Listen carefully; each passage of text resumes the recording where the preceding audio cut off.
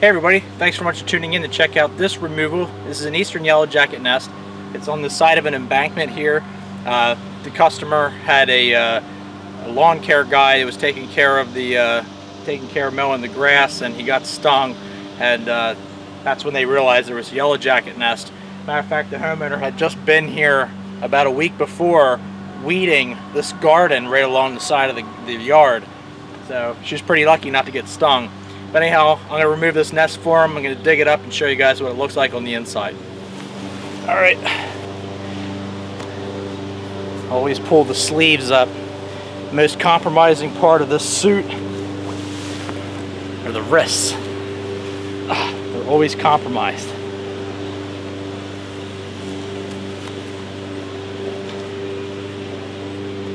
So I always make sure that the shirt, long sleeve shirt that I'm wearing underneath, always wear long sleeves. Long pants. This material is pretty protective, but some of these guys, they latch on and they can shoot that stinger well into the fabric and down to your skin. May not go in very far, but it's enough to sting.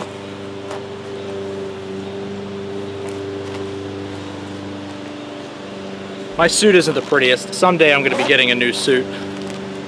Primarily just for the new veil. This veil has so many holes in it. It's almost an embarrassment. And as always, I come prepared with not only the vacuum, but I bring a little bit of black flag just in the instance that there's a swarm, just to batten down the numbers. Our lawn care professional is behind us. I didn't use your name, don't worry. You're good, I don't care anyway. Oh, okay. Doesn't matter to me. My dad's so funny, man. You said customer in here because I know that damn well if I would have said this is my dad's house, he would have. Don't put that on YouTube. Yeah. Customer. Yeah, exactly. Where did it sting you? On your leg. Yeah. Gotcha. Yeah, I haven't been stung in a while, so it's a new experience. Yeah, right. It's always shocking. It's not so much that it like hurts. It's just like, oh my gosh, like you know. Like, what is that? What is that feeling? Yeah, right. And then it's like, then when you know it's a yellow jacket, or it like dawns on you, then you're like, you don't want to get hit again, you know, and just run. Yeah, it was like these whole new things. Yeah. What that suit cost? $50. Yeah, most of them are pretty expensive, but I got the cheapest one they had. It all does the same thing, you know. Yeah, you're racking it in. Yeah. Okay, this is the hole. You can probably see that a lot better than I can with the veil on. I can't see hardly anything.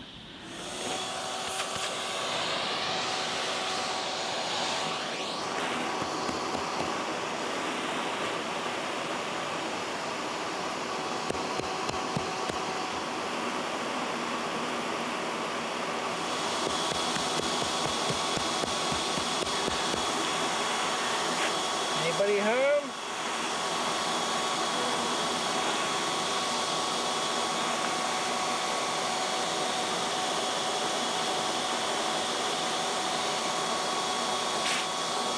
There they are.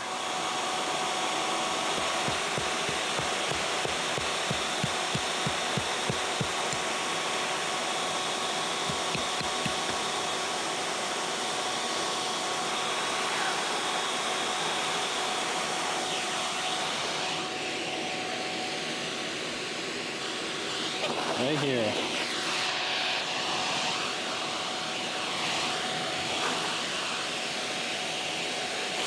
There's everybody. I'll need 2 holes for them to get out of. I'll smush that one down.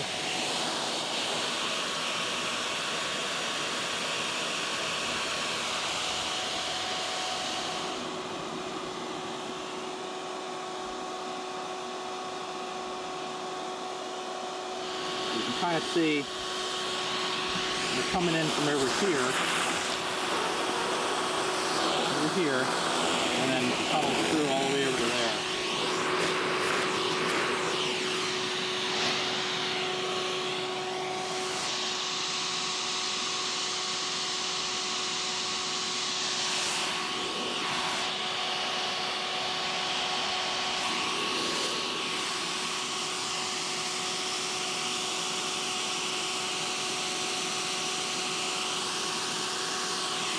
There's the queen.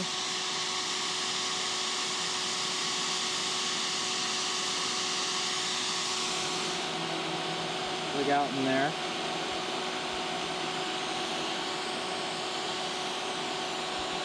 There's the queen. See her in there? Alright, so I got the nest home here, and I decided to do some close-up shots of the comb itself, and just to show how different this nest can look compared to the Dolicha vespula maculata, or the quote-unquote bald-faced hornet. So I was able to get some pretty cool close-up shots of the larva, and then showing some of the paper here and how different the paper looks compared to a lot of other yellow jackets. So this being a subterranean, their paper and nest is really, really brittle. When I hold it in my fingers, I have to be really, really delicate, because even the comb will just kind of crumble and fall apart. You can hear the chickens in the background. They knew that that nest was coming to them.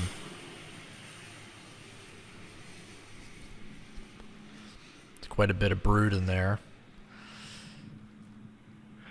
Some nice close-up shots.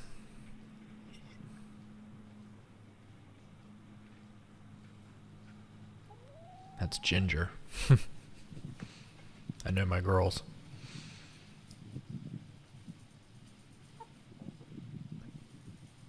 And all that white stuff, that's silk cap, and that's what the larvae will weave to before they're going into their pupation stage, before turning into adults. So all that white stuff, that's what that is. Can I help you?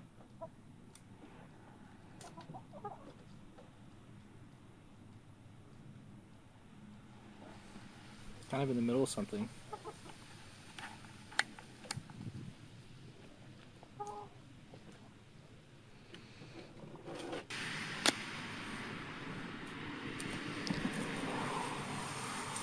And if you look closely on this comb, the inner ring of white silk caps kind of have like a dark hue behind them.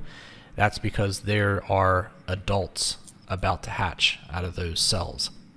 And then the ones towards the outside are pretty well white.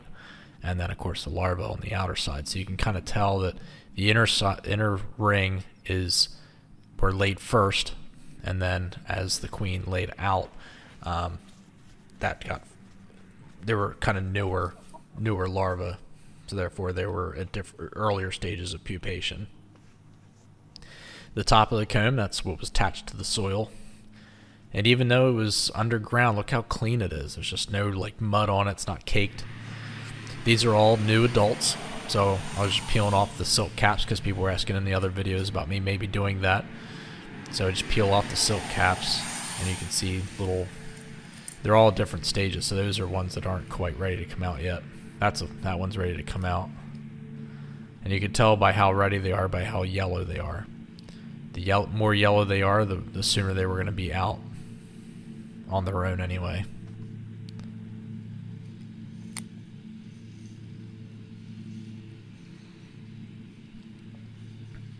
It's kind of just like waking them up too early before they were supposed to wake up, because they were ready to go right back down in the cells again. That one's pretty well ready. That would have been out probably the next day or so.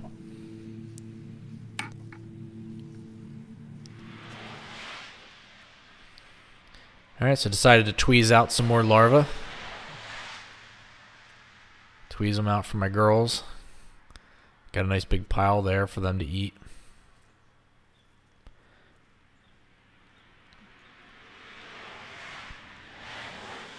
You can see how brittle the paper is, because as I'm tweezing it off, there's bits of paper getting stuck to my tweezers. See, it just falls apart.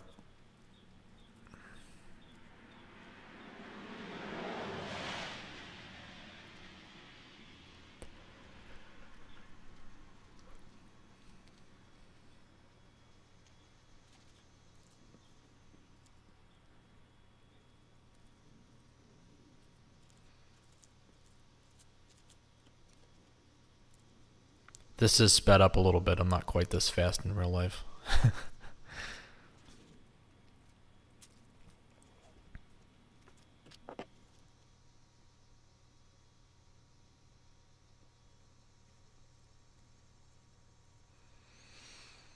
And people sometimes ask in the comments, if it's safe to give these to my chickens because of if I'm using any chemicals or anything. And I don't really use any chemicals or anything with my nest removals, so these are perfectly safe for my chickens. They also ask about stingers. Well, stingers haven't developed yet in the larva or even in some of the pupation stage, so it's really not dangerous for the chickens. Even if they do eat a full adult, it's not going to hurt them.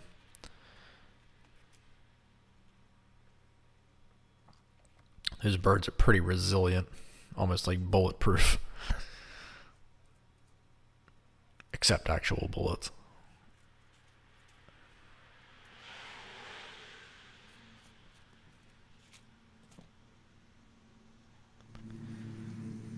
So there's more adults. Look how yellow this one is. This one was just about ready to come out anyway.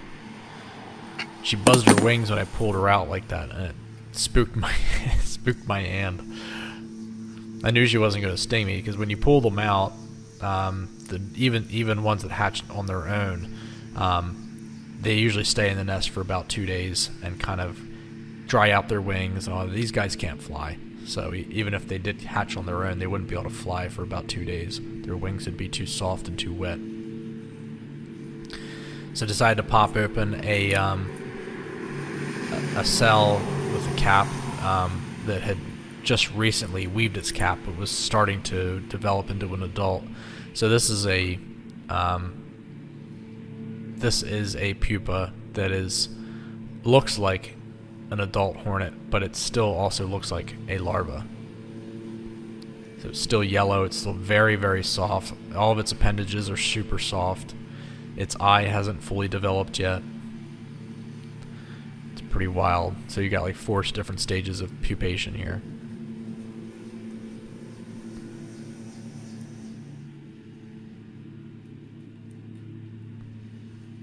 Some smaller larvae that have just recently hatched from being an egg.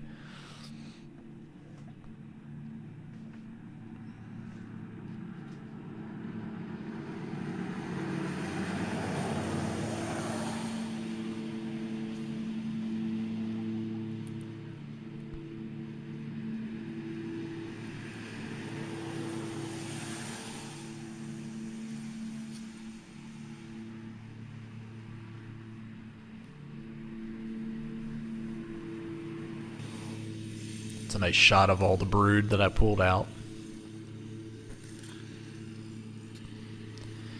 So I got a pretty nice pile of them. It's actually surprisingly really soft. It's not as gross as it looks when you touch it. I know a lot of people are going to comment about how gross this is.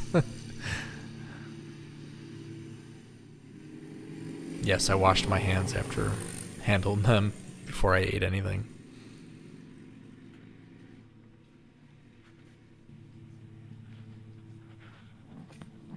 I tried to make this shot as gross as possible. So touching all of them, picking them up.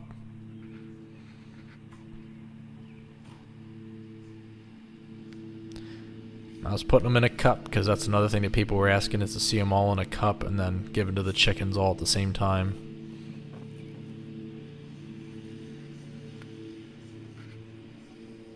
I couldn't do this with maggots, but I can easily do it with yellow jacket larvae.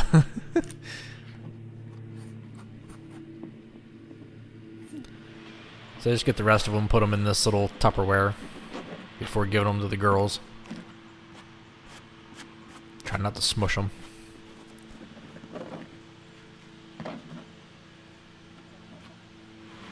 That's how I call the girls.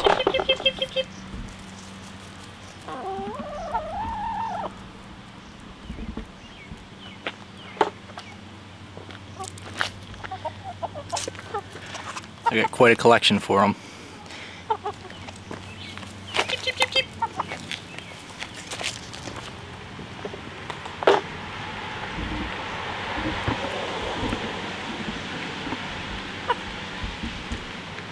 Oh, they loved it. Look how fast that pile's going down.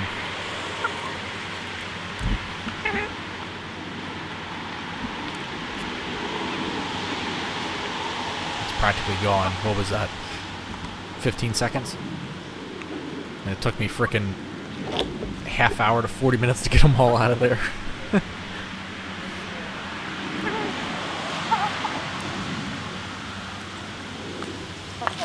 A couple left stuck in the bottom of the tub.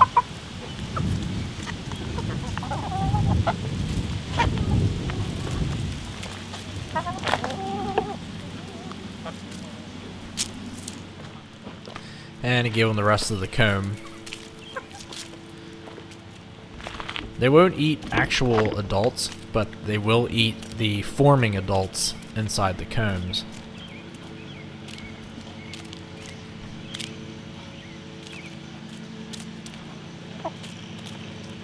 And the precision of their beak is incredible because they are pecking into the holes and pulling out the larva. And then another thing they do is they'll bite and shake it and then kind of tear it open, and then whatever flies out they go and they catch real quick.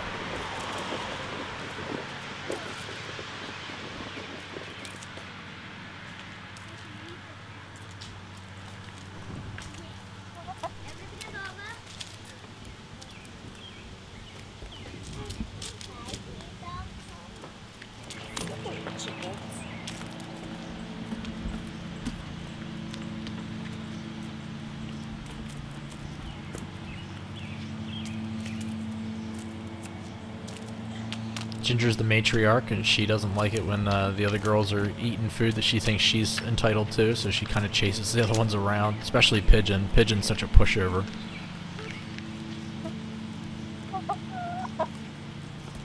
I think she chases her here. Angel changes, or chases Pigeon too, so... There she goes. Ginger chasing Pigeon away because Pigeon was going to eat some of her larvae. It's wild. And that was all.